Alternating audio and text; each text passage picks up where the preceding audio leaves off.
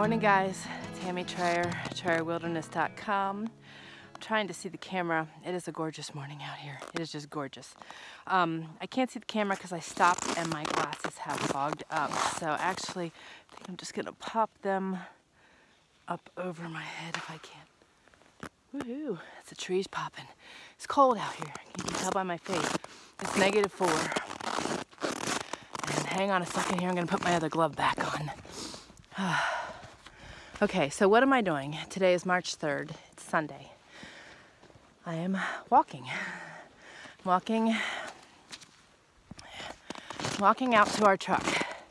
The mountain man mentioned on Facebook Live that he's been busy with a job. I didn't say where.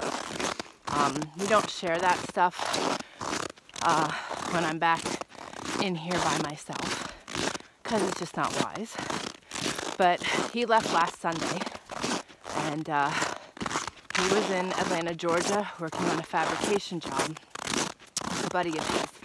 He's flying in today and it has been a bit of a challenging week for me, but also very empowering, very awesome, and very healing.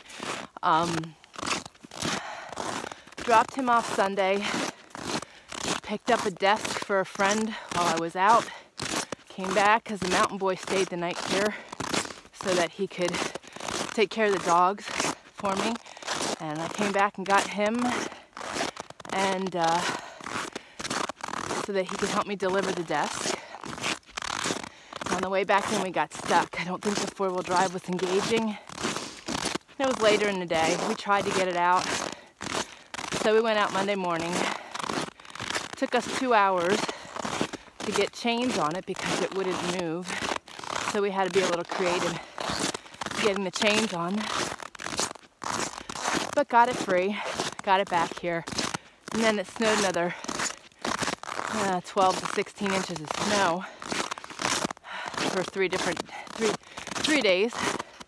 So we took him out Tuesday and was back here by myself. So those days that it snowed, I was here by myself. So I plowed and I shoveled and I plowed and I shoveled and I plowed and I shoveled some more. Got her done, got the firewood in, and I waited till yesterday when it was really cold to try to drive the truck out.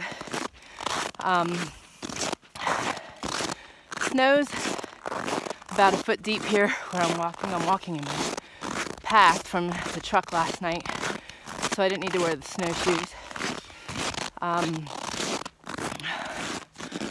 I was just checking. One cat was following me. So anyway, our lane is 1 mile long. And I parked the truck out at the end to ensure that I could get out to get him. The chicken and carrots on the stove last night. They're still on the stove today. They'll be cooking nice. I cooked up some potatoes for mashed potatoes, so they're all ready to go. All they need is heated and mashed. So he'll have a good cooked meal when he gets home. And this is why we live the way we do. It's invigorating. It keeps us healthy. It keeps us alive. It keeps us pushing ourselves. And what a glorious morning. You know, some people would be really upset. I've got a pretty hefty pack on my back. Put most of the stuff in the truck that I needed for today. But there were valuables that I didn't want out there. So I have those on my back. And some water, because I knew that would freeze. But some people would find this to be aggravating to have to walk. But you know what? It is beautiful. It is sunny. The snow is just amazingly sparkly. It's a gorgeous morning. Last night coming back in, I took my Rhodesian Ridgeback with me, so she enjoyed the walk back with me. But an eagle flew over. It was windy, and it just hovered over top of me in the wind. It was really awesome. Really, really awesome. But this This, guys, is why we like our lifestyle. There's always an adventure. It's just our day-to-day. And, you know, you don't have to live off grid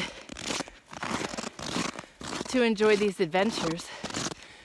You just need to get out from behind the screen, behind a mobile device, behind the game. Get outside. Physical work is so healthy. I detoxed so good this week. All that sweating and being outside. You know, normally I am stuck behind a screen as my profession, but boy, I'd toss it all in these woods in a heartbeat just to be able to be outside all the time. It's where I am my happiest. So who knows what's in store for our future. But I wanted to bring you along. It's so cold. The trees are snapping. Sap's freezing. Oh, it's just awesome out here. I know I'm heavy breathing because I'm kind of pushing it a little bit here. I got to get out. I got a full day. I'm picking up other things. You never go out on a 2-hour run and don't take care of errands and things in those areas that you need. So, got about 6 stops today, and I got to get out here. I got to get probably less than a quarter mile from our gate to the county road, and that's probably going to be the worst part of the trek, with the truck anyway. But as cold as it is, it's probably my saving grace. But I got to go get the chains off and get on with my day. So I'm going to spin this around, show you guys my view. Maybe the eagle will show itself.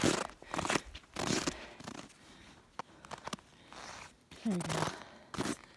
I'll give you a better view now. Surprised my camera's holding out as cold as it is. Usually, probably the battery's going fast. But maybe you can see here. It's like this the whole way, so it's quite something. It is just gorgeous. Gorgeous, gorgeous morning. So guys, here's another little glimpse into our lives. And, you know, having your home or homestead prepared so that one of your spouses is gone, that the other can get by.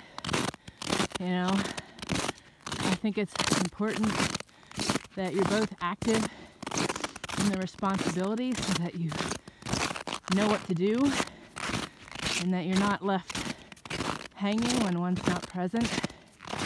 And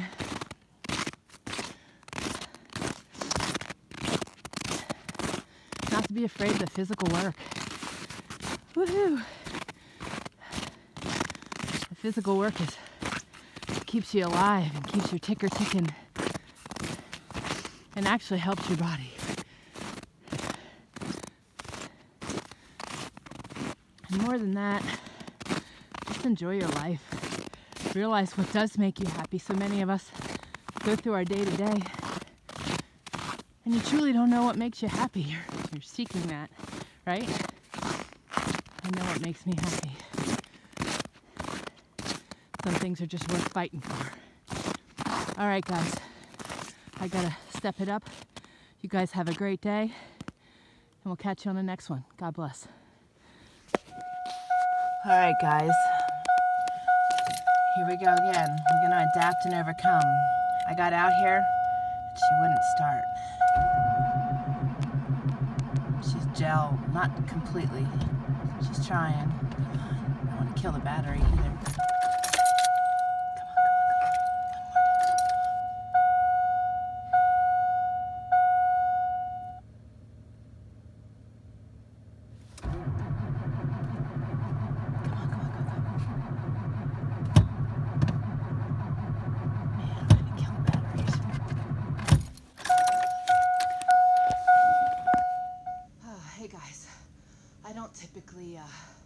record with my iPad, but I just got back in here. My phone is frozen.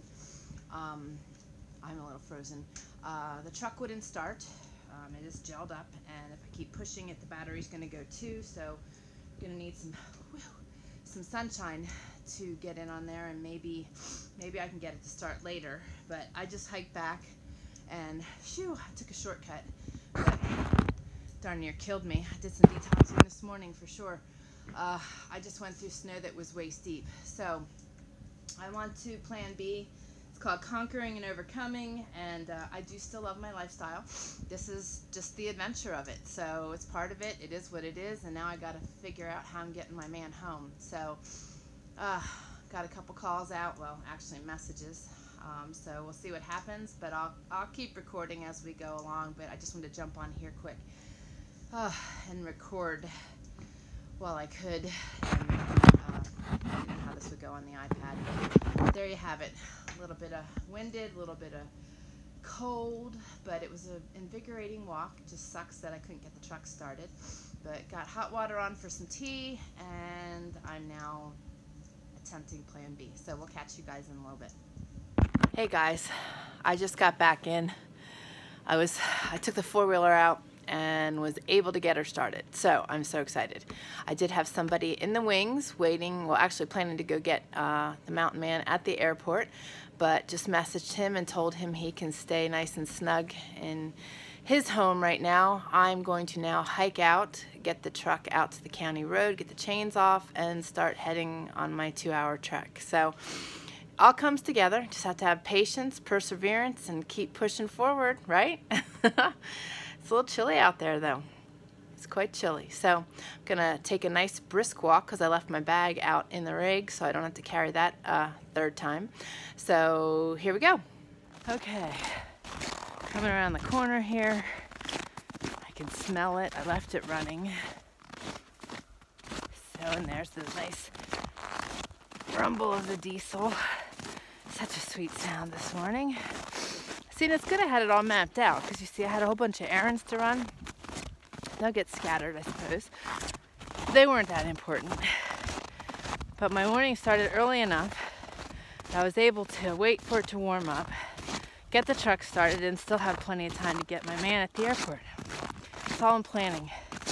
See, I talk about goals and schedules and planning and how important it is to be well planned out. And a lot of people argue with me. There's something about it, I'm telling you.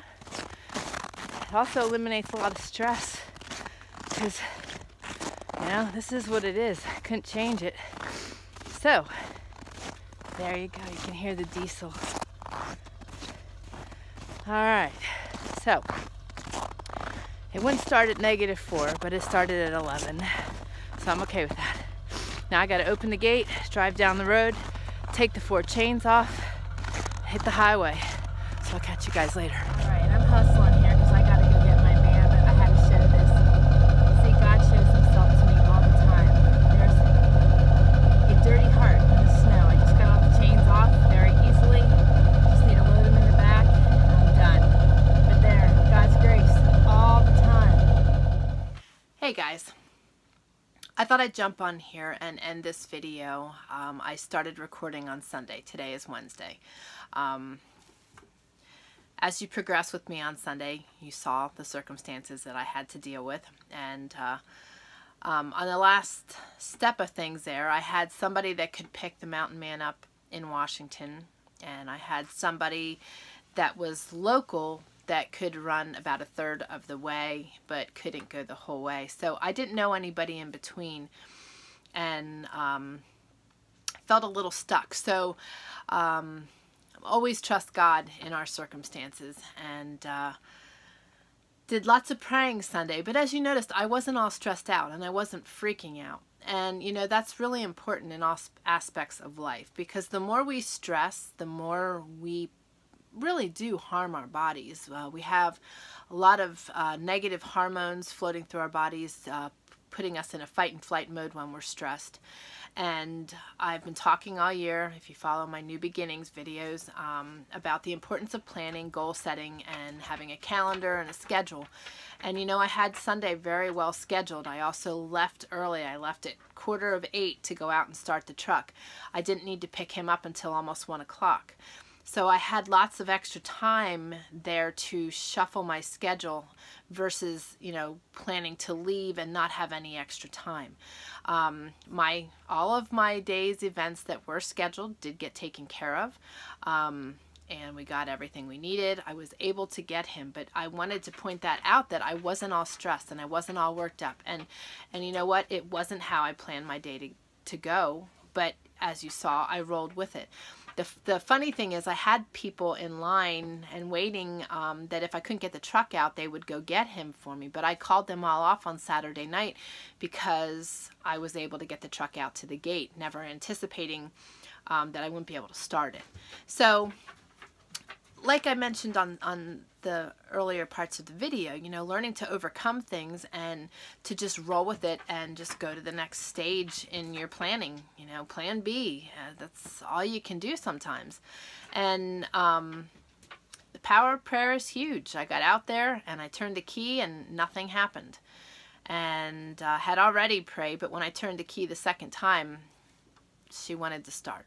So diesel is a little different than a gasoline engine in that, you know, when it starts to want to go, you leave the key on and give it a chance to turn over.